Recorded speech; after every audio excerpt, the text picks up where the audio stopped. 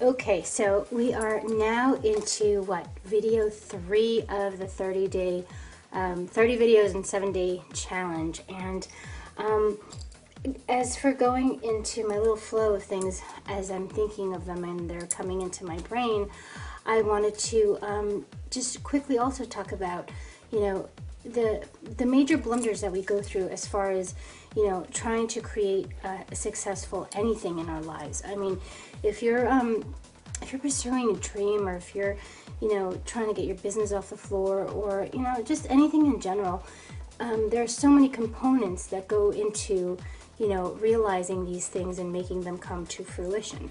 So one of the other things that I also see people doing is quitting and not giving themselves time to, let their wings just launch and fly and do what they are meant to do.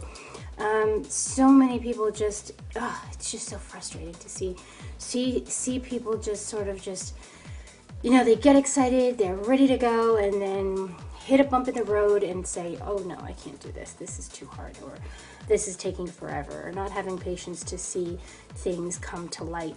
It's very frustrating for me as a daydreamer, as a dreamer, as a dream chaser, as a dream builder, to see people just allow themselves to fall and fail and fall flat on their face. And instead of just, wiping off the dust, wiping off the stuff that made you fall, they quit.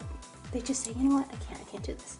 I don't have time for this. This is too much of a headache. And quit. And it's just like, really? Like, are you that like sensitive to your own self that you can't wipe it off, dust it off, and get up and try again? I mean, is it that hard to do? If I counted the many numerous times that I have fallen flat on my face, how many times have I tried to do something and it just didn't work? But then guess what?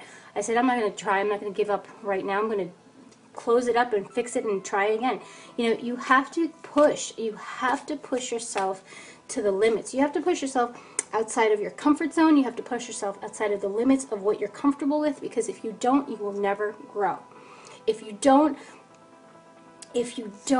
give yourself the space to try, if you don't give yourself the space to allow yourself to fight for what you believe in, you're never going to get anywhere. It's not going to happen. Nothing that you put this much effort into is going to become this big. It just doesn't happen. I mean, I don't even know anyone that's ever put this much effort into something and it's, it just skyrocketed. This doesn't happen. Doesn't happen. So those are the things that really frustrate me, is people that want to quit. Just quit. Just say, no, I don't want to do it. I'm done. I can't do it. It's too hard. It's taking forever.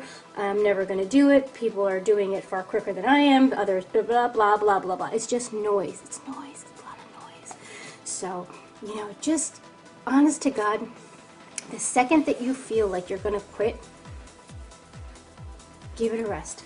Just walk away from whatever is giving you a hard time and just give it a rest, and then come back to it. Because the second that you quit, that second right before you quit, your little magic, your little miracle could have happened, and you're going to miss out on that. You're going to miss out on a great opportunity because you chose to quit. So my suggestion to you is to don't quit.